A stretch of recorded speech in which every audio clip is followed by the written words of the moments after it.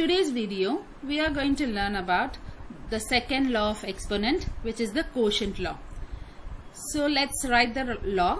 A to the power of m divided by a to the power of n equals a to the power of m minus n.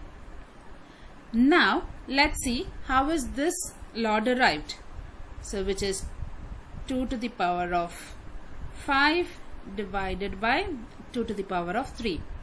So this we will write it as 2 to the power of 5 divided by 2 to the power of 3. So now 2 to the power of 5 can be written as 2 5 times.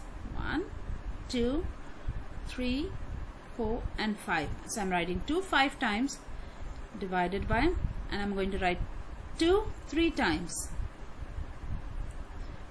So now we can cross out the same numbers from the numerator and the denominator.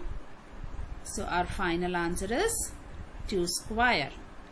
So instead of doing so many steps, we can directly apply the law by 2 power 5 divided by 2 power 3.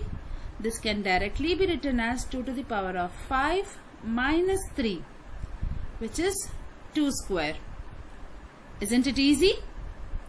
Okay, now let's take another example. 5 to the power of 9 divided by 5 to the power of 6. Now it's difficult to write 5 9 times and then 5 6 times. So let's apply the law. So the law states 5 to the power of 9 minus 6, which is equal to 5 to the power of 3. Right. So isn't it very easy?